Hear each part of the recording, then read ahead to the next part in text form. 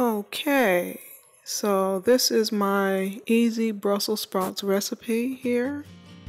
I have a package of Brussels sprouts that I bought from Aldi. And right here I'm just cutting each Brussels sprout in half.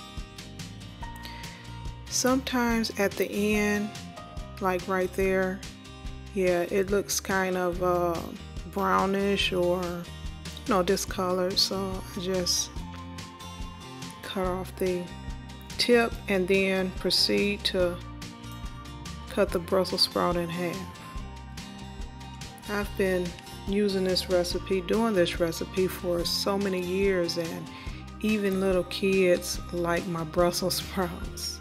I've been doing this recipe for like 20 years. And this same recipe, the technique that I'm using, I also do it for other vegetables like squash and broccoli. So you can easily take this same technique and use other vegetables, to enjoy it with other vegetables. Okay, here looks like I'm finished. And what I'm doing is just putting them in a glass bowl. I'm putting them in a glass bowl right now, and we'll proceed to the sink to wash them off. Okay, I'm here washing the Brussels sprouts off, making sure I get all of the dirt or whatever, if it's insects. Oh, by the way, I want to let you know I did use 2 bags of the Brussels sprouts. It was 1 pound a piece, so I have 2 pounds of Brussels sprouts because they go so fast. I always make 2. I can almost eat 1 bag myself. It's so good. Okay, so yeah, I'm rinsing them off. And right about now, I'm just adding to the pot.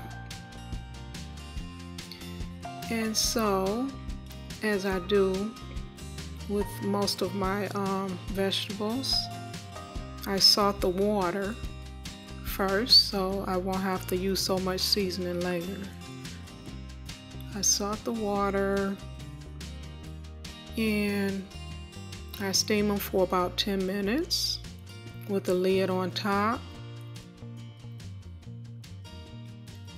And then I just proceed to drain all the water out. I don't leave any water in the pot.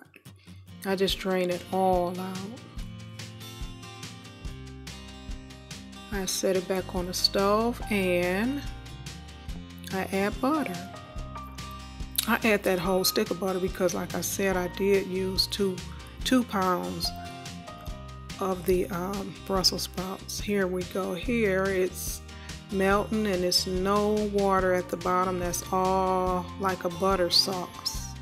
And you can see that little bitty piece of butter that's not quite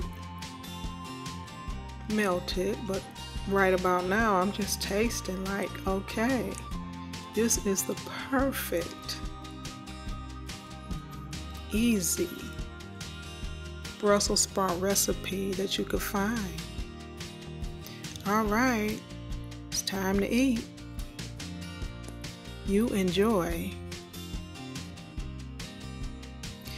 And as always, thanks for watching, and I'll see you in the next video.